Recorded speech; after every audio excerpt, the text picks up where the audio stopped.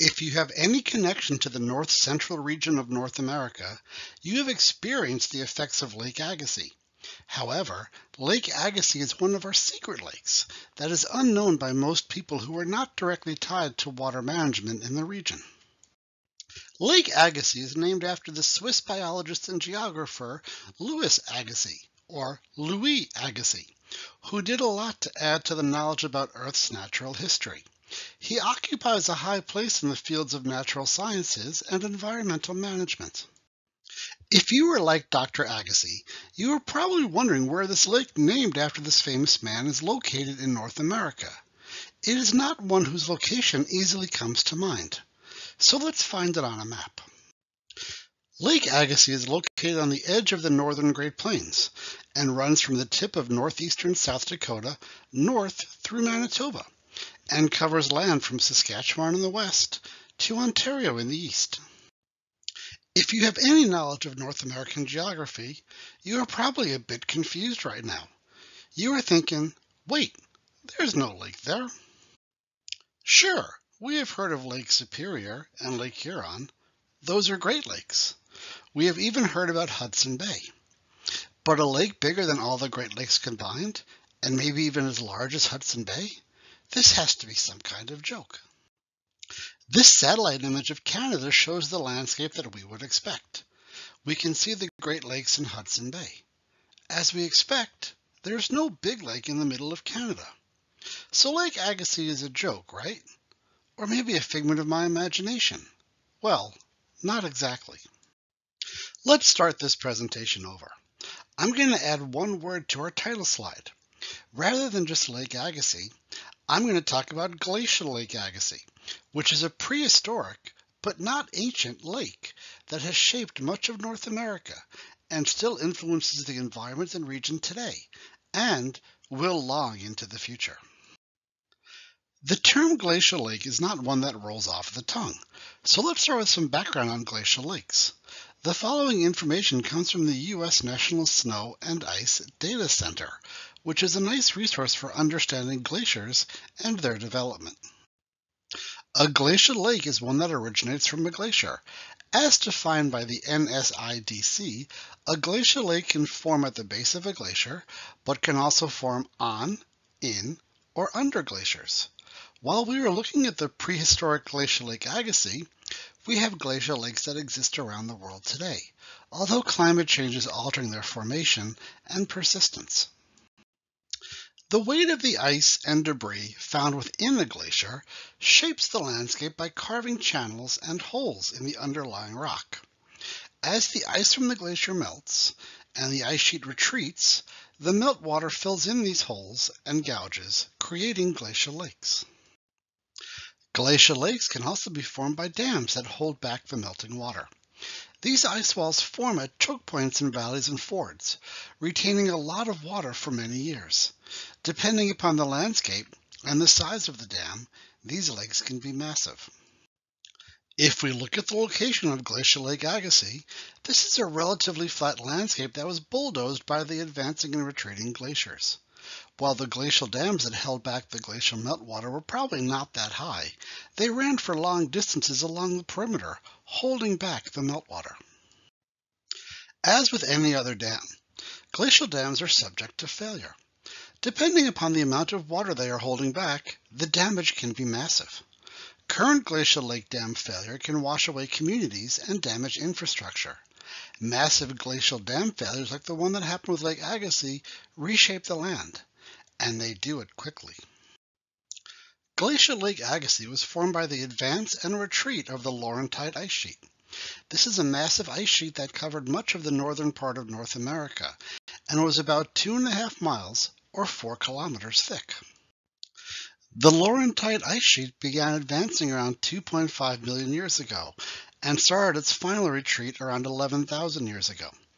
As this ice moved across the landscape, advancing and retreating, it carved much of the landscape that we know today, including the Great Lakes.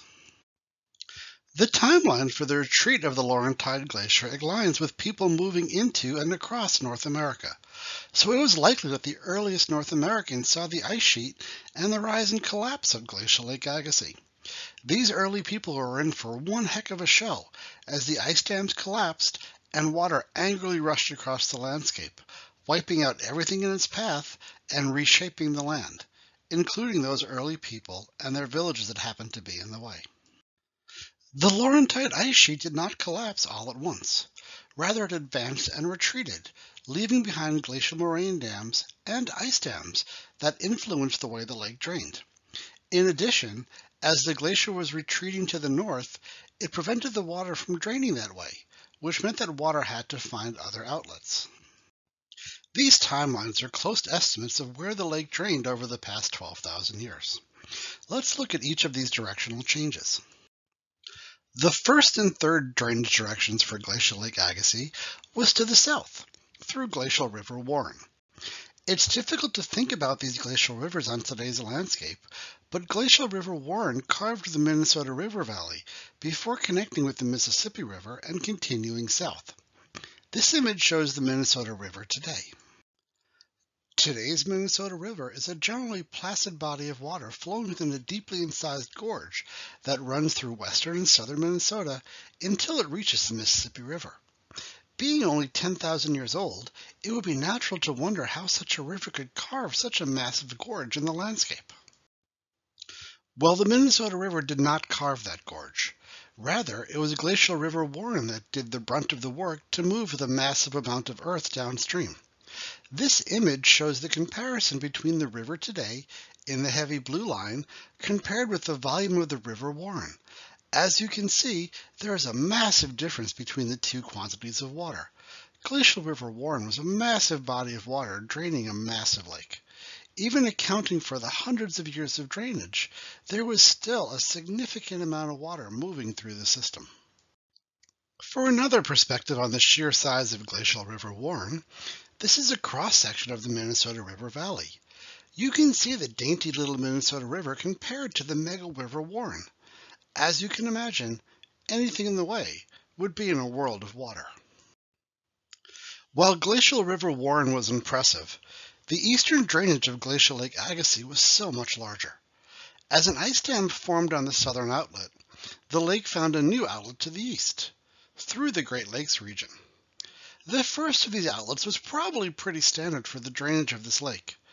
Definitely large, but nothing compared to the second outlet that formed. For that, let's hear from Dr. Anthony P. Buchner of Manitoba Culture, Heritage, and Recreation. The eastern outlet was blocked by a glacial advance, and the lake rose to its previous level. And then approximately 9,500 years ago, the flood happened. 3,000 cubic kilometers, that is kilometers of water, or 7 times the volume of Lake Erie, drained from the lake into the Superior Basin. In just a few weeks. Let me say that again. 3,000 cubic kilometers of water, or 7 times the volume of Lake Erie, drained in just a few weeks. To me, that is unimaginable. I simply cannot wrap my brain around those numbers.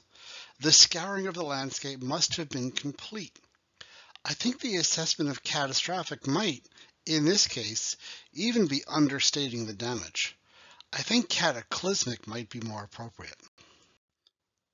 The final outlet of Glacial Lake Agassiz was to the north, where it drained into Hudson Bay.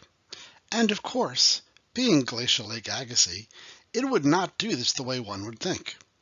At least I would have thought the lake would breach one of the last remaining ice dams and flow over the remnant of the Laurentide ice sheet. But nope, that is not what scientists believe happened. Rather, the water from the lake eroded under the ice sheet, lifting it so that the lake drained under the ice layer. There must have been ice bridges over the massive amount of drainage that lasted ever so briefly, creating a beautiful picture, if there had only been cameras. And then, a little over 8,000 years ago, it was gone, leaving behind the current landscape of flat lake bottom. While Glacial Lake Agassiz has left us, there are still substantial influences of the lake beyond what was carved during the outlets. In the southern portion of the historic basin, we have the Red River of the North. This basin is composed of rich farmland that lays on top of several feet of lake bed sediment full of nutrients. This basin outlets into Lake Winnipeg before flowing into Hudson Bay. The Red River Basin, being defined by such a relatively recent glacial retreat and discharge from a massive lake basin, is incredibly flat with very minor elevation change. If we take two major cities, Fargo, which lies at 867 feet above sea level, and Winnipeg, which lies at 725 feet above sea level, and we do some basic math, we find that with the straight line distance between these two cities, we only lose 151 feet over that distance. That is less than 1 foot per mile of elevation change. While it may not look like it, this is a picture of a beach from Glacial Lake Agassiz. While the floor of the lake is composed of rich clay nutrient sediment, the area around Glacial Lake Agassiz is composed of beach-like sediment dominated by sand. While these areas are good for native prairie and forests, it is less productive for crops. As a point of trivia, I used to live about 1.5 miles from one of these beach ridges. Even though I lived near the glacial beach, I was not quite able to get a premium for having beachfront property. I guess I was 8,000 years too late. Once you get north of Lake Winnipeg, there are many rivers that flow into Hudson Bay from smaller drainages arising from the Lake Agassiz Basin. This part of the basin is rich in wildlife, as it is an interface between freshwater, shore zone habitat, and the seawater in Hudson Bay. It may seem odd that I would talk about a lake that is no longer with us as one of the world's Great Lakes. However, Glacial Lake Agassiz is one of the world's great bodies of water because of the massive role it had in shaping the landscape of the north-central region of the U.S. and Canada. Without this lake, our landscape would have looked significantly different.